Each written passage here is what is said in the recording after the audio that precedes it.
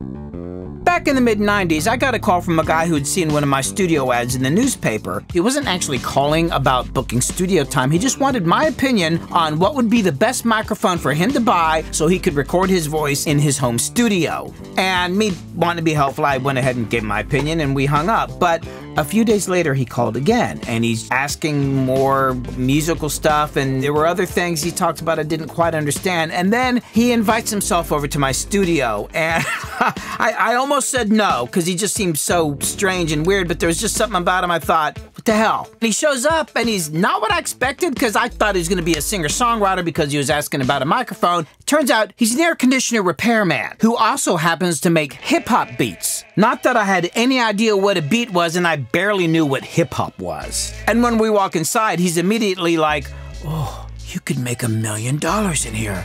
But first, you should paint these walls purple and put a Chinese lamp over here and put a more comfortable couch right here. Have you ever worked on rap music? It's about to blow up. It's gonna be huge. And I'm just thinking, who is this guy? Who does he think he is? What is he even talking about? I mean, at that time, pretty much everybody I was recording in the studio was either a local rock band or a singer-songwriter. And me, I was the guy who played mandolin and sang strange songs about spirits and angels. But there was something about this guy and his confidence and insistence that I should be working on rap music, and that he knew these guys named Lil Jon and Bone Crusher, and that I should be doing a compilation album with them and other local Atlanta rappers that had other kind of interesting names. And I just remember thinking, well, they seem like interesting fellows.